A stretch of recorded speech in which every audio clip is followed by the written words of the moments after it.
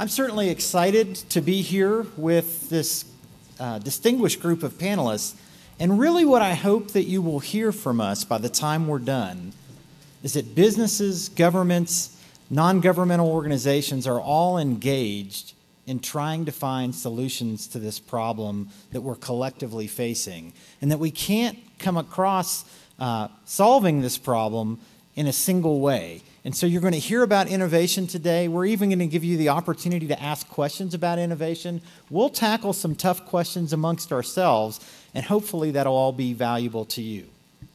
Let me start with the HP perspective. HP is in the information and communication technology industry, and that industry globally causes about 2% of the world's carbon footprint. And so we're very aggressively working to reduce our impact and reduce the carbon that's emitted when all of us here in this room use information and communication technology. But there's also a big challenge. That other 98% about the footprint has great opportunities for solutions that come from or are enabled by information and communication technology. And so we're excited to really work this issue from both sides from a Hewlett-Packard perspective.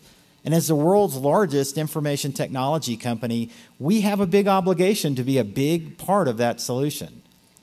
But we also have an opportunity presented because of our scale, because of the size of our company, because of the size of our supply chain, because of the size of many of the customers that we do business with. We have a unique ability to look out there and say, where are the solutions possible? What are the solutions? We even ask our customers, what are the business problems that you're facing, and how can we find solutions to them using information and communication technology?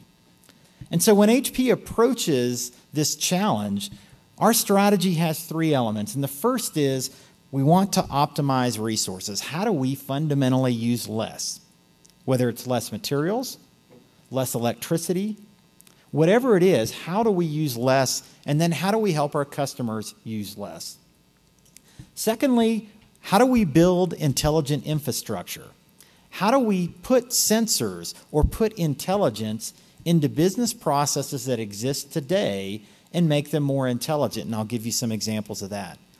And lastly, and the most exciting thing for me, how do we drive sustainable transformation? Exactly the things that Dennis was just talking about. And when we think about the business challenge that we want to try to solve, we can put ICT to work to fundamentally change those processes. Let me start with the example there. As Dennis mentioned, a lot of times people get on aircraft or governments or customers come to us and they want to find more efficient flights, when what they really want to do is conduct a face-to-face meeting. They're not necessarily interested in getting on an aircraft to do it. They want to conduct a face-to-face meeting in high definition and in real time with no lag. And so one of the examples that HP invented is a solution called our visual collaboration technology, where we have visual collaboration studios where up to 4 groups of people from around the world can meet face-to-face in real time, yet never get on an aircraft to do it. It's a very immersive technology. I've had it be so immersive with journalists that I'm interviewing with that they actually reach out and try to shake my hand, yet they're half a world away. And every one of those studios saves HP about 230 tons of carbon per year per studio. And we're so excited about using them ourselves that we've quadrupled the number of studios we have, and our customers are pretty excited about those as well. So that's just one example of how, when we focus on what we actually want to accomplish, ICT can play a huge role. Our HP Labs, our research and development arm, has invented what they call Central Nervous System for the Earth, or SENSE. And that's a technology that consists of very small wireless sensing devices that can sense motion, or can sense gas, or can sense all sorts of other attributes. And all of a sudden, that enables us to fundamentally transform a process. Think of any of you that live in an area that's earthquake prone. When you have an earthquake, teams of engineers and government officials go inspect buildings and bridges.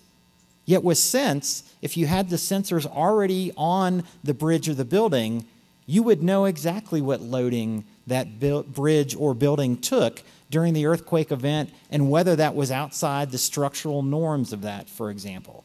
And these sensors, if you want to get a sense of how sensitive they are, they're about 1,000 times more sensitive than a Wii controller. So they're very, very small, they're wireless, but yet very, very accurate. And that fundamentally transforms how we then can interact with our environment. And the vision of HP Labs is to have a global network of these. So we're committed to reducing the energy efficiency of our products. We're committed to helping our customers use less. But as HP, we're also committed to fundamentally having more sustainable, transformative solutions that we can bring to market for our customers that will make significant differences in reducing the carbon footprint that each of us have on the globe. And so with that, I'm actually going to challenge our panelists as each of them describes what their company or their organization is doing from a sustainable transformation perspective to share a little bit with you. And then, as I mentioned, we'll challenge each other with some questions, and hopefully that will create new ideas and opportunities for you as well.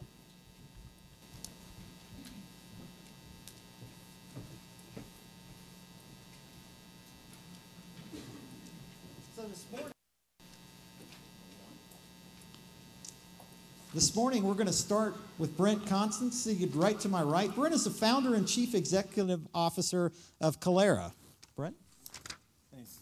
I want to say I really admire all the energy efficiency solutions that all the companies here are presenting for their individual contribution. I'm going to be focusing more on what I think the large companies of the future are going to be. And I think most of those companies don't exist today. And I think these will be global companies that impact carbon worldwide. I think we're really looking at gigaton opportunities, companies that will have effects on 4, 5, 6, 7, 8 gigatons of CO2 per year in what they're doing. And those opportunities exist in areas like coal-fired power generation, where we really need to bring coal itself beyond carbon neutral to a carbon negative technology, because it's inevitable that coal is going to be used for electrical power generation. And I think these solutions will be cross-sectoral solutions. For example, at Calera, we take from electrical power generation from coal and convert it into concrete. Coal generates 7 or 8 billion gigatons of CO2 a year for electrical power generation. And the production of concrete also produces about 3 billion tons. And by replacing those two, that's the kind of significant impact that I think the large organizations of the future are going to have.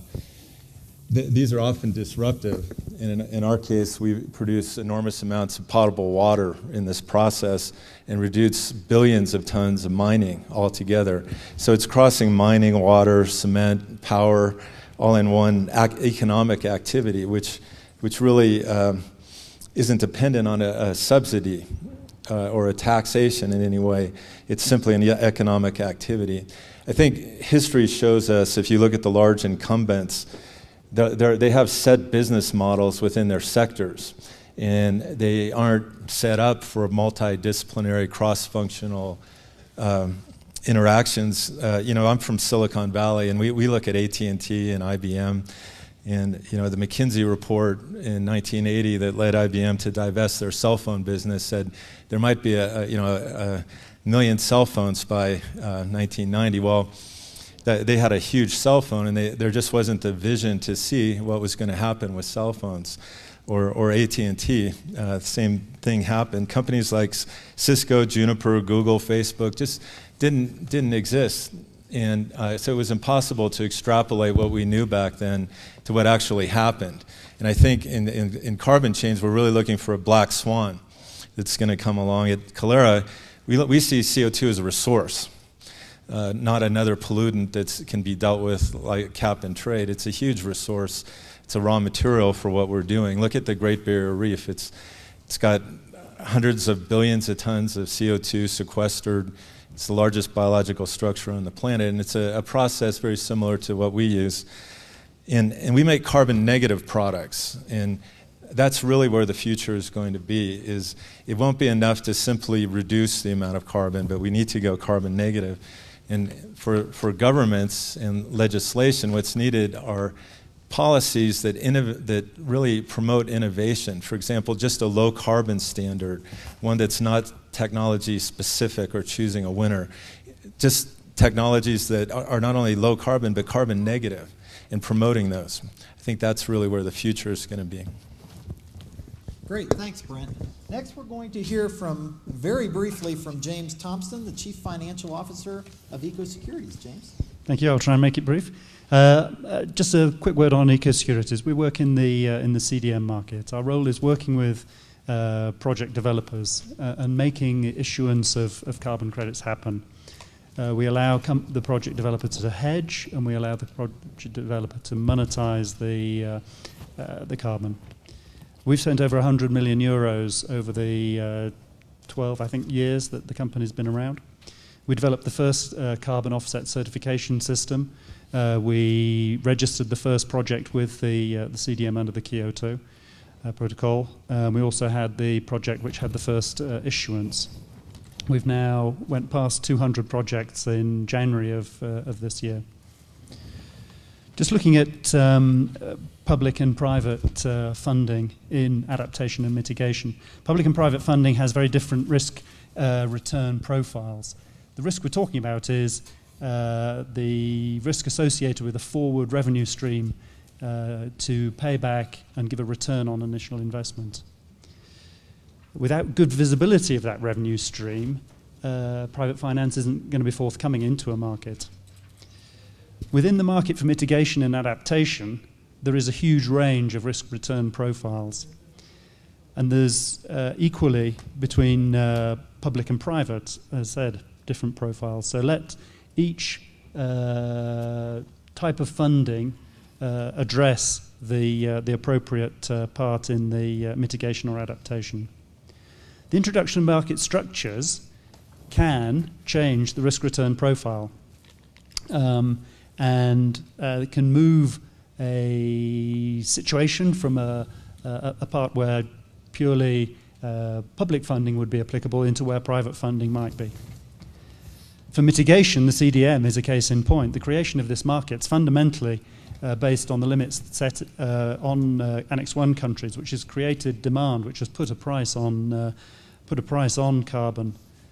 For adaptation, the introduction of a market is nothing like so easy. What are you putting a price on? Is it the stopping of desertification, the flooding of farmland, or even the flooding of homes? Overall, that would involve putting a price on human suffering. How to set up a market? I mean, markets which are where private finance operates don't generally need encouraging. They don't need capacity building. They work, and they work well as long as the structure is correct. You can just let them get on with it. If you want to encourage private finance, then you should spend the time up front engaging with private finance to the planning stage to make sure that you get the structures right. For private money to be invested, though, you have to have an efficient market. The cap and trade system is good because it is, we know that the objective will be achieved. But we should, however, take note of some of the lessons that we've learned from the first phase of the CDM. And also be aware that private finance is looking at the sector, how it currently works, and how learning and good intentions are maybe not enough, and might be more skeptical for the next time. The hurdle rate for re-entering the market is perhaps higher now, given that we've seen how it operated in reality. And also, if we want to have a desire for a better system next time, a desire perhaps for private funding to be more front-end loaded with revenues to allow for proper carbon financing.